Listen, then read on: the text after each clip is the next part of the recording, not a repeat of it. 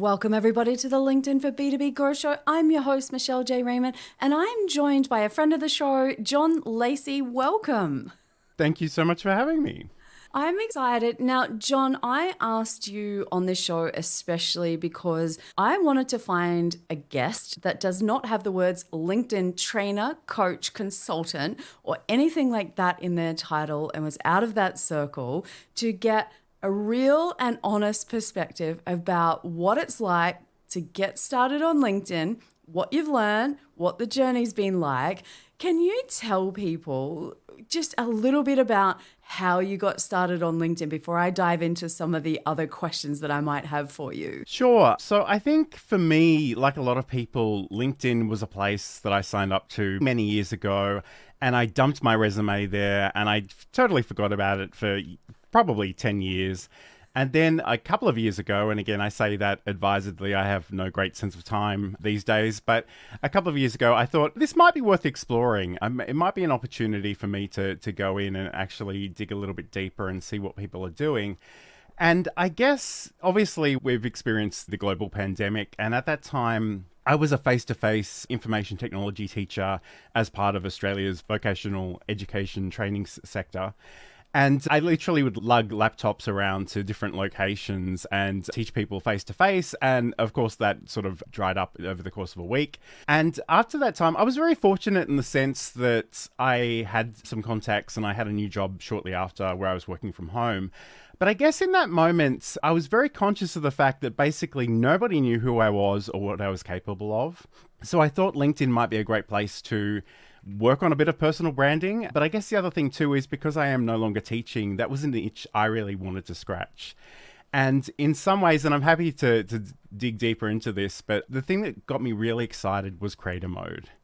And it's been an interesting journey because I wanted to go live. I've subsequently fallen in love with the newsletter capability, and I've explored that quite a lot. I'm sure there are many things that I've done wrong, and I'm sure we've discussed those in the past, but I'm happy to unpack some of that more today with you. I appreciate your willingness to unpack this because what's happening at the moment is I am seeing an influx of new people to the platform, especially in the B2B space.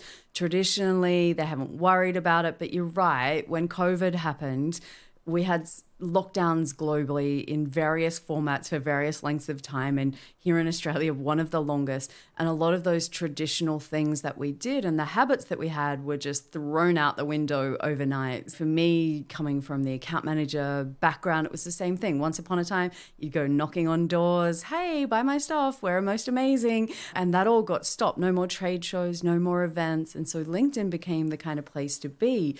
And I think fast forward, it's still part of that place, but it's not something I don't think that you can just come and switch it on, know what's going on, know what to do intuitively, and just get on with things. And I wanted to have this conversation about what it's like to start because we know that the stats are something close, 97% plus people will basically log on, have a look around, and then disappear again. They're not active on the platform in any way, shape, or form.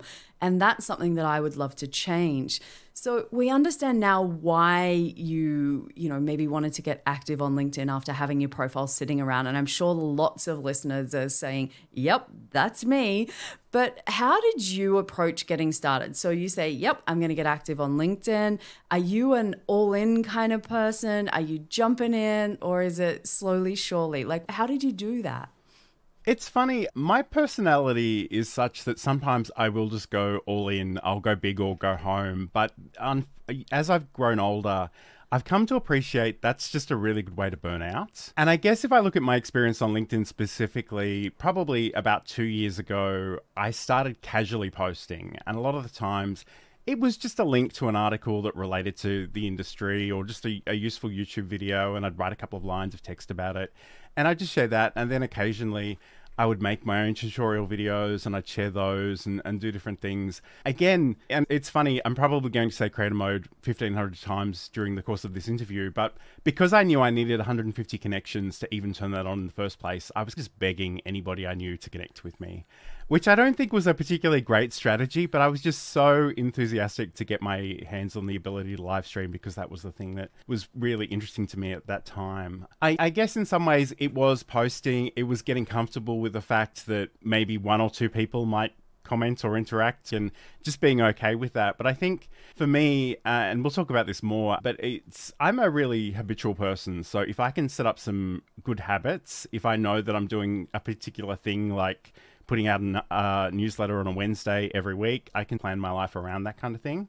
And I guess for most people, I would encourage them to just start small and think about doing something consistently, because we live in this weird world full of marketers that are like, you do this one thing and you'll go viral. And that's really unlikely to be true. But also, even if you do go viral, how are you going to capitalize on that sudden fame? Like, do you have systems set up in place? Do you have things for people to buy or share or whatever? So I think it's really important to think about your own personal goals.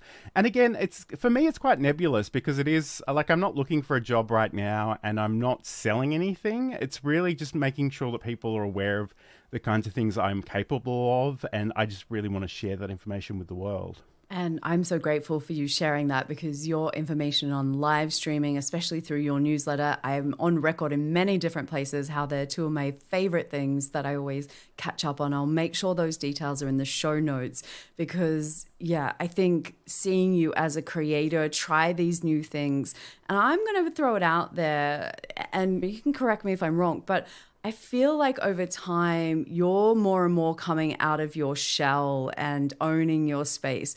Was it intimidating when you first get out there? Is there lots of loud extroverts all over the place? And that can be one piece of LinkedIn. There's people throwing advice every which way, sometimes conflicting advice. Was that like an issue for you getting started? Or were you just, I'm on a mission, I want to do this, I'm blocking it all out? It's funny. In some ways, I think there are two aspects of my life on LinkedIn, and I do one of them much better than the other. And for me, I'm really happy to just put my head down and make the content and share the content. But there's also the networking piece, which I'm probably less good at, if I'm being honest. I often follow when I probably want to connect, but I just don't feel confident enough to make that ask or figure out what I'm going to say in an invite. I see a lot of posts that I don't really agree with. And I guess my realization about life in general is that arguing with people online is not a good use of my time. So I usually nod and smile and keep scrolling past that stuff. And you and I have probably discussed this in the past too, but lately, so many people that I previously loved and adored have made their entire personality about AI tools. And it's not something I touch with a barge pole. And I'm trying to find a polite way of just being, I like you, but I can't really support this aspect of your work. There is that, I guess, culturally on LinkedIn, and I don't think this is as true these days, but it might be in some places. But certainly when I started really getting involved in it in recent years, there was a lot of storytelling, a lot of really moralistic storytelling where you were told quite explicitly at the end what the moral of the story was. And sometimes these things would be so weird and out of left center. Like, it would just be like, I stubbed my toe and this is what it taught me about thought leadership. And I just looked at all those things and they were so weird to me. And I think in a lot of ways, I'm a very practical person. So I just want to learn stuff and I want to show you how to do stuff. And even though it's in a lot of ways a personal branding exercise, I don't really talk about myself. And again, that's probably part of the introvert thing. I'm so happy to talk about anything I know and I'm passionate about, but I don't really want to tell you about what I got up to over the weekend or post a lot of selfies, even though anecdotally it seems like those things can do quite well on this platform. So yeah, it was just getting a sense of the different people on LinkedIn. And in some ways, my goal on LinkedIn is just to be a real person connecting with other real people, because there are some actual literal bots and fake accounts, but there are also just some people with some very weird ideas. For me, it's mostly about the relationships, and I just want to know people that I can trust and find reliable, and they're not going to come out with some crazy conspiracy theory in the next week.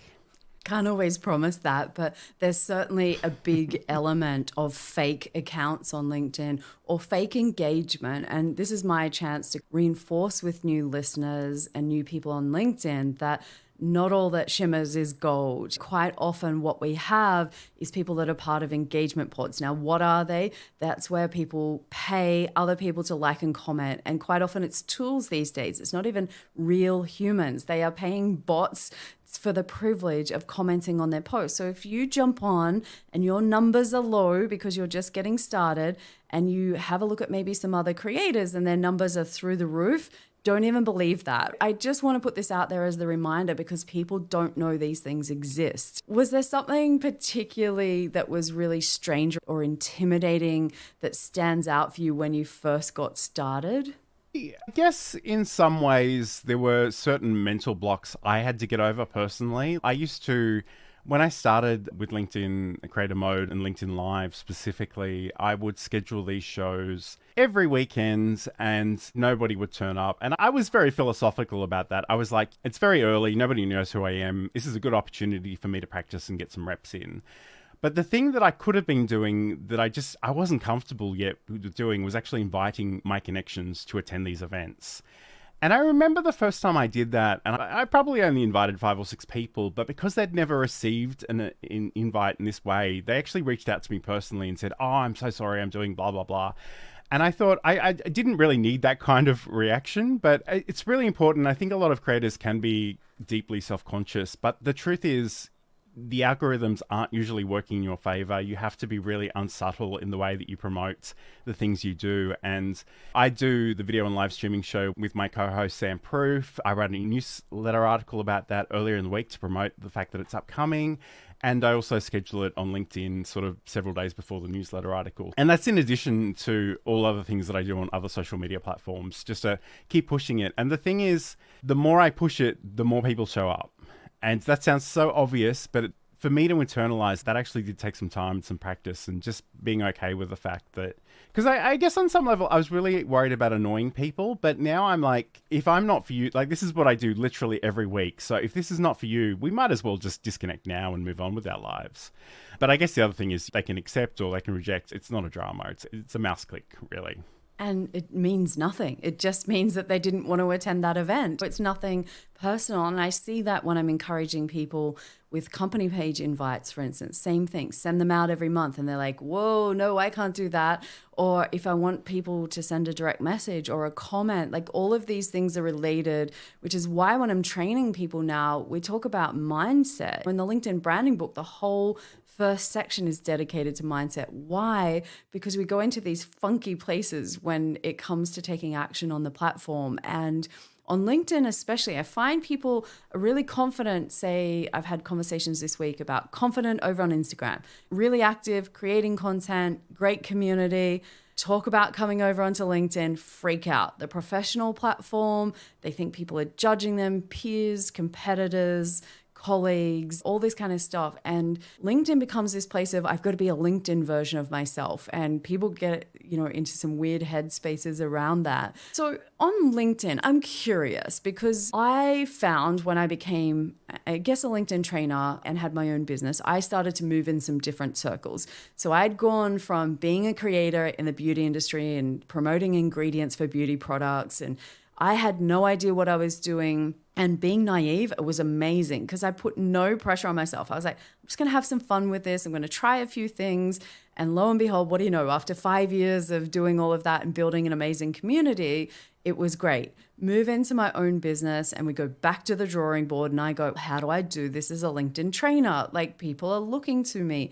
And so my circle became very much a whole bunch of other LinkedIn trainers because I thought if I just see what they're doing, then maybe I can make sure that I'm checking these boxes. And then what happened was I found out that there were all of these rules, we'll call them, or maybe LinkedIn etiquette is a nicer word.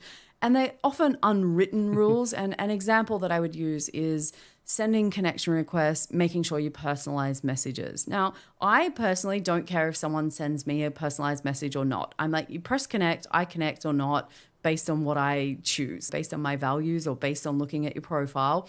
And I don't care if you don't personalize it. I do if that's where the conversation ends and we don't have anything else afterwards. But did you or have you noticed anything like that have popped up for you, or are you immune to that because you're not in those circles? It's a really interesting question. And I think there are a lot of things that I just do differently. And I've got to be honest, a lot of the stuff I do probably goes against a lot of LinkedIn traditional advice. And I don't mean that in a bad way, but I don't comment as much as I should. I don't connect. I follow so many more people than I connect. And I don't even always go back and connect with people who are following me, which is something I just need to work on. But I guess we talk about the culture of LinkedIn and the need to be this professional version of ourselves. There's a lot of bravado, there's a lot of ego, there's a lot of weird hot takes, and you've got to work out how you're going to negotiate all of that. I think in some ways I tend to like to observe, and the thing we know about all of the internet is that lurkers are everywhere and they are noticing things even if they never comment or they never like. And it's funny how often people that have never interacted with anything I've done online will casually slip into conversation something about a show I've done or a post that I made 6 months ago. And I'll be like, clearly people are seeing this, whether they actually respond to it or not. You spoke about engagement pods. And to be honest, I don't lose any sleep over any of that. I don't really care if you're doing that or not doing that. What I want to know is the thing you're sharing useful with me? Are you basically being civil and polite and friendly to me?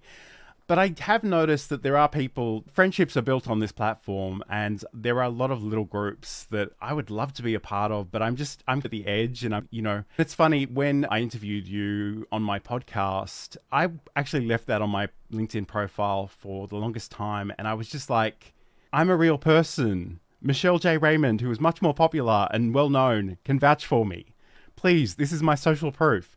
And it's funny, there were a number of people, and again, I think there might have even been recommendations from you to other people, but I did have people that I'd been following for the longest time suddenly comment on pieces of content. And I guess you've really got to take a long-term approach with all of this. And we talk about consistency all the time, but there's just a body of work that leads to trust. And the more you put yourself out there, the more sort of little points people have to enter your world, but also the more used to seeing and hearing you they are.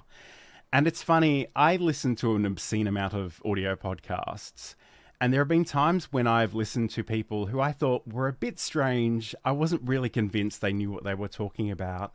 And you have to be a little bit careful listening to that content anyway, because it is such an intimate thing to have them in your ear. And you listen to any number of episodes and suddenly they've become part of your life, whether they know you or not. There is that element as well.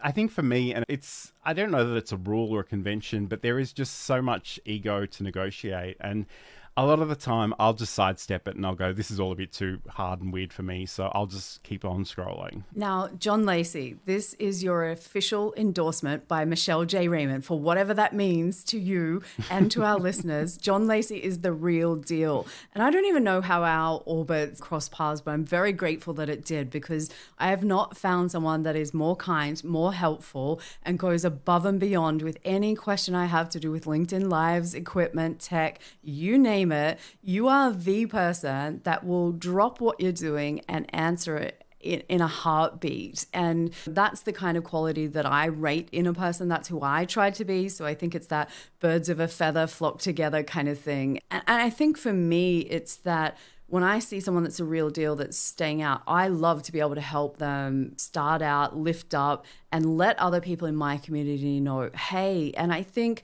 there's an element when you start to build up your own community, your own, I guess, personal brand is another word for it.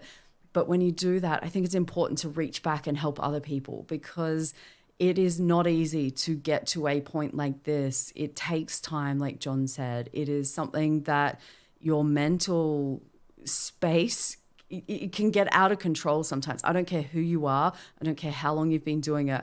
We all have our own version of things which want to hold us back, keep us safe, protect us, and keep us small. And so if you can help someone else level up, I think that's a cool thing to be able to do, but it's also one of my favorite things to do. So John, I will make sure I make this clip. You can throw it somewhere. You can play it to yourself, like whatever will help, because I think you're just brilliant. And I think more people should know about you. And I will have you back on the show so we can geek out about live streaming, because that is also one of your many areas of expertise. Like I said, I've learned so much from you. But for those people that want to get started creating content on LinkedIn, John, what are some tips you might offer to help them get started? I have a bit of a personal theory about the universe, and that is that there are two basic types of people. The first are really inspired by big, hairy, audacious goals. And the bigger and grander and more exciting it is, the more motivated they become. And they may never actually reach that goal, but they'll make enough progress towards that goal that the exercise will feel worthwhile. And I got to tell you, I'm not in that category of people.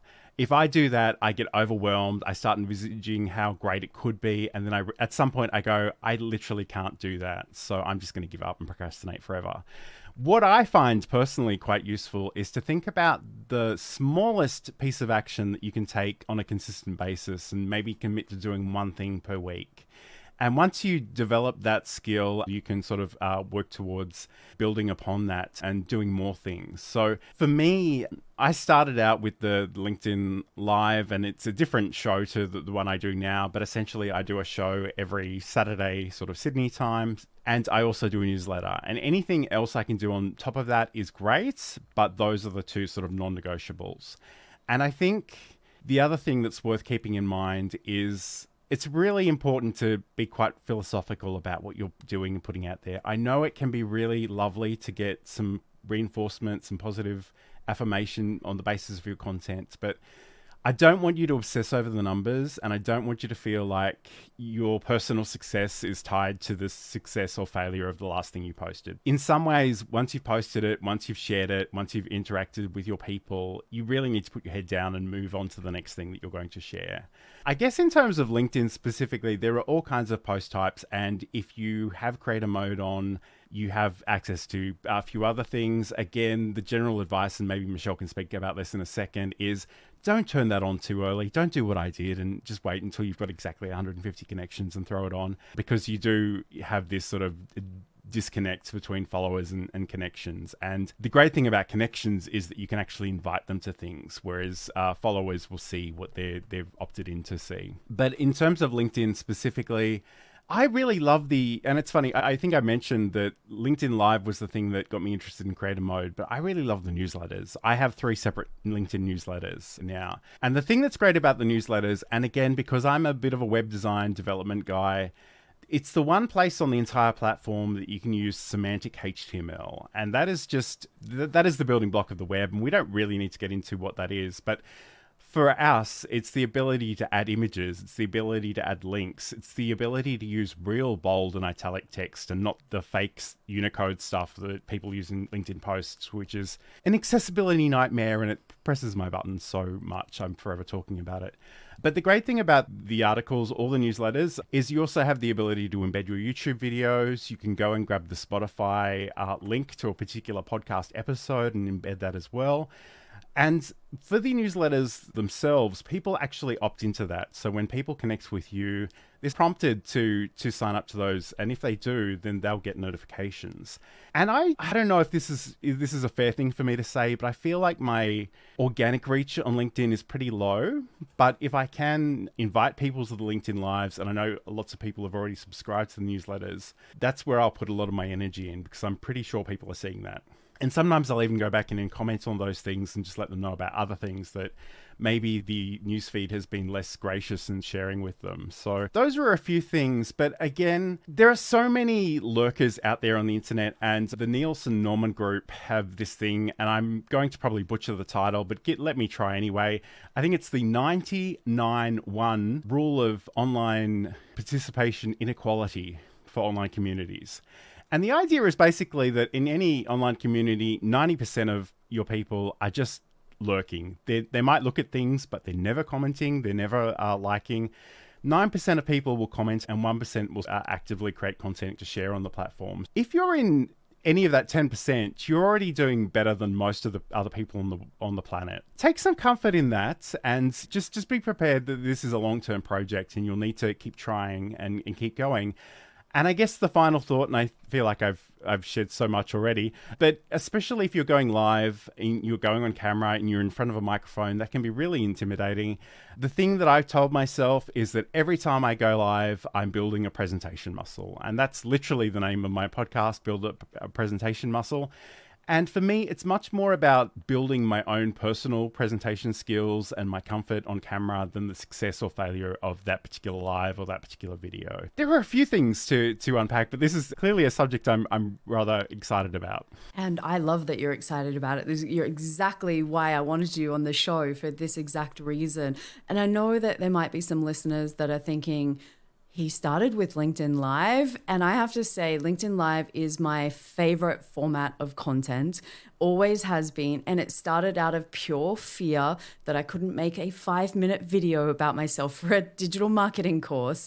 But I've practiced every single week the same way. And now I get to speak on international stages. So don't diss LinkedIn Lives. They are a great place to practice, to find your feet, to improve your speaking at whatever rate. Like, I've just been doing it for a long time now, but I found I loved it because people never expected me to be perfect.